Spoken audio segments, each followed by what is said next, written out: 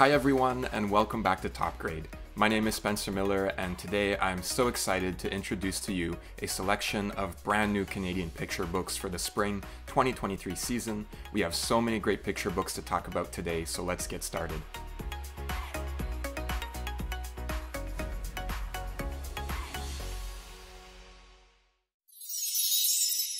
Our first book for today is Percy's Perfect Friend, published by Pajama Press. It is from the award-winning team of author Lana Button and illustrator Peggy Collins. This is a heartfelt story about learning to socialize through play. When Percy finds himself in a brand new kindergarten classroom full of unfamiliar faces, at first he's a little nervous and a little anxious and alone, and that is until he finds a new friend, a plush friend who he likes to name Miss Pettycomb. But when another group of children pick up Miss Pettycomb and start playing with her, Percy has to decide if he's going to go back to being alone or if he's willing to share his friend and make a new group of friends along the way. The author of this book, Lana Button, is an early childhood educator herself who knows about the importance of play.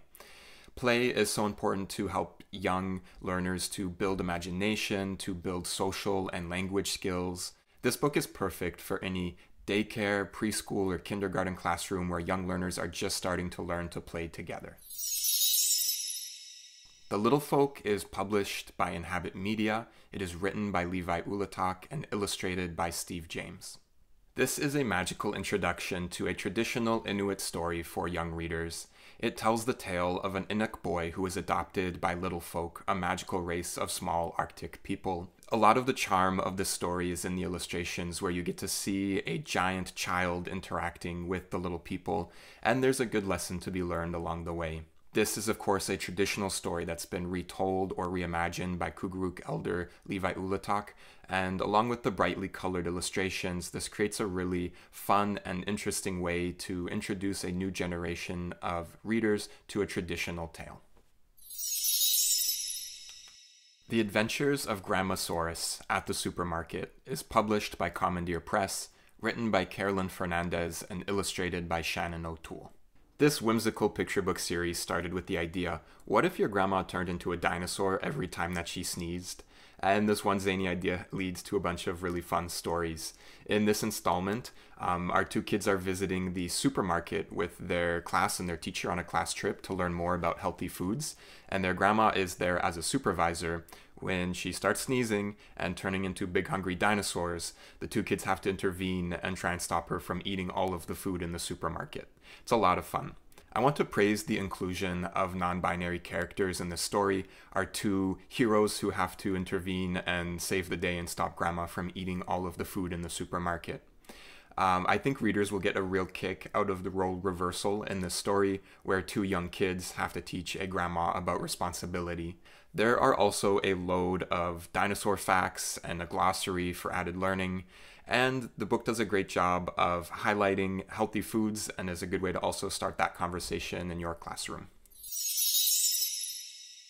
Walking Together is published by Anik Press, written by Elder Albert Marshall and Louise Zamani, with illustrations from Emily Kiwagishig. This innovative picture book will introduce young readers to the concept of Eduaptamunk, or two-eyed seeing in the Mi'kmaq language. We follow a young group of children as they are taught by nature. We see them interacting closely with the plants, the animals, the water, and learning important lessons about being respectful and reciprocal and responsible in their relationships with all these things. The book has absolutely stunning illustrations that help to draw young readers in. You'll definitely be looking at all of the colors and the details on every page.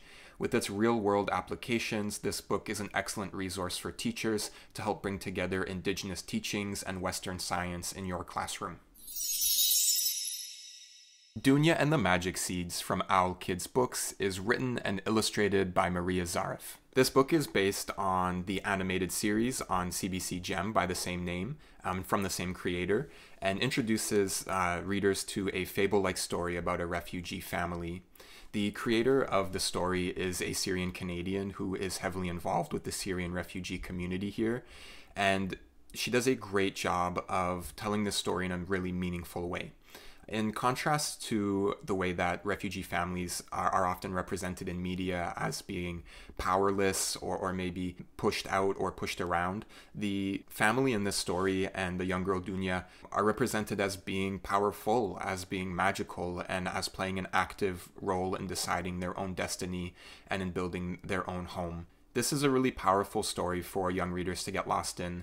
In this magical fable, it captures the harsh realities of migration while telling the story of a refugee family with a lot of sensitivity and honesty. I really recommend this story as a way to start a conversation in your classroom about refugees and how you can support refugee families and newcomers in your community.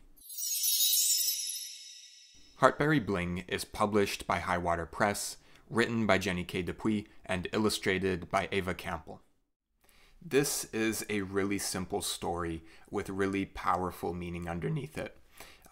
In the book, a young girl named Maggie goes to visit her granny in the city on the weekend, and she's very excited to start her first beading project together. Her grandmother is an expert beader, and Maggie is determined to develop these skills just like her.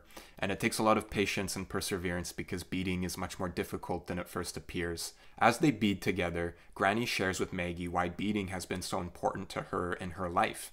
Because of a discriminatory law called the Indian Act, when Granny got married, she lost her status and was forced out of her community. And beading was a way for her to maintain a connection to her culture and to her people.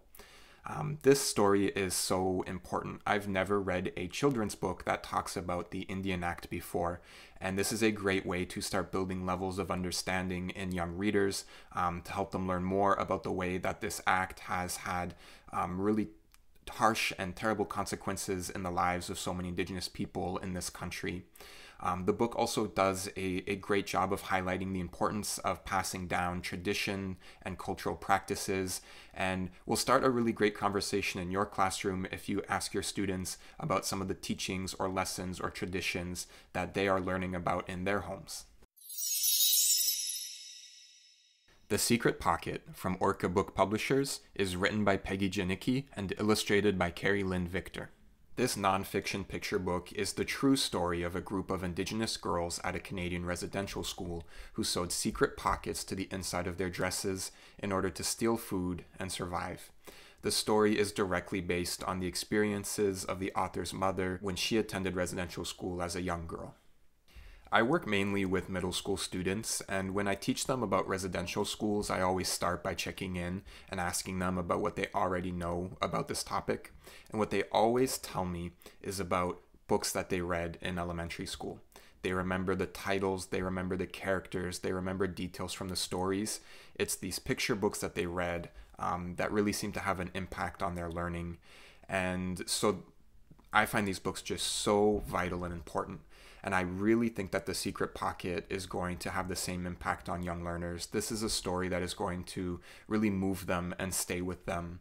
And part of what is so great about it is that this is a story of resistance. This is a story about genius as these young girls outsmart the administration at their residential school by using the traditional sewing skills that they learned in their communities. By coming together, they look out for each other, they feed each other, and they are able to survive and build a future for themselves. I really hope that you will bring this story into your classroom. I think it is such a gift that the author and the author's mother were willing to share their story with us in this way. From Heritage House Publishing, Lilian Bland, Amazing Aviatrix, and Kimiko Murakami, a Japanese-Canadian pioneer, are two picture book biographies written by Hailey Healy and illustrated by Kimiko Fraser. I am delighted that Hailey Healy and Kimiko Fraser are teaming up again to continue teaching us about trailblazing women in Canadian history. Last season, I got to talk about their book for middle grade readers, Her Courage Rises, which was one of my favorites. And so I was just so happy to see that they are now creating picture books so that even younger readers can learn about these important stories. These books tell the amazing life story of Lilian Bland, the first woman ever to design, build, and fly her own airplane, and the inspiring and true life story of Kimiko Murakami, a Japanese-Canadian pioneer and internment camp survivor. These beautifully illustrated picture books are perfect for teaching about women's history in the elementary school classroom. I know that these books are going to inspire young readers as they are introduced to these important but overlooked figures in Canadian history. No Horses in the House, The Audacious Life of Artist Rosa Bonheur is published by Orca Book Publishers, written by Mireille Messier, and illustrated by Anna Braun. This delightful picture book tells the true story of 19th century painter Rosa Bonheur, who defied gender expectations and changed the art world with her realistic animal drawings. In this fictionalized account, we follow young Rosa growing up at a time when women weren't allowed to be artists. But Rosa is creative and determined. She dresses up in boys' clothes to be able to sneak into the animal houses to study the animals close up. And she also brings the animals home, which will cause a little bit of giggles and laughter in your classroom as we get this image of a horse in the house. But we can learn so much from Rosa's example of determination and not letting anyone else decide our destinies for us. The illustrations in this story are playful and vibrant, and they're going to leave readers in your classroom wanting to draw their own animal pictures, so make sure you have the pencil crayons ready. The book is also available in French as Pas de chevaux dans la maison. And those are all of the books that we have to talk about today. On behalf of the Association of Canadian Publishers, thank you so much for watching. We love hearing from you. We hope that you'll comment with the picture books that you're excited to bring into your classroom. We also hope that you will subscribe to the YouTube channel and follow along for more great Canadian book content. And one last thing is to give a big thank you to Ontario Creates for their continued support of the Top Grade program. Visit the new and improved topgradebooks.ca to watch more videos, to see and download book lists, to explore books by grade level, check out blog posts with reading and classroom activities, and more.